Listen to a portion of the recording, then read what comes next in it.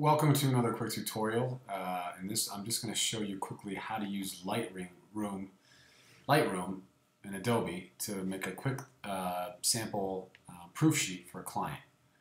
So what I have here is a folder that I've imported that has all the photos that I'm going to be editing for a client. But first I want them to select 10 photos that they like out of this batch of 26 aerial photos.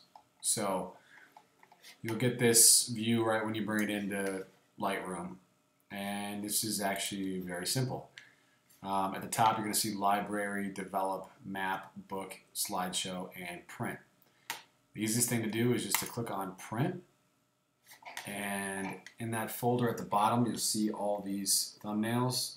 Just hold down shift and select the last thumbnail, and now you've got all these photos brought in here in a sort of a proof sheet.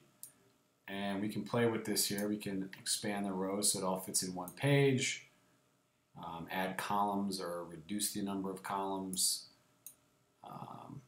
With 26 you'll have to do some math to figure out how to get it all in there, or at least looking good, but I'm just going to keep it at the default.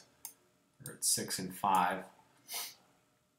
And all you have to do is click print to file, call it your proof sheet, and hit save. And in the upper left hand corner it says I'm preparing my print job. It's not actually printing, it's just creating a file, essentially a PDF that's going to allow your client to view the photos they want to select of your work.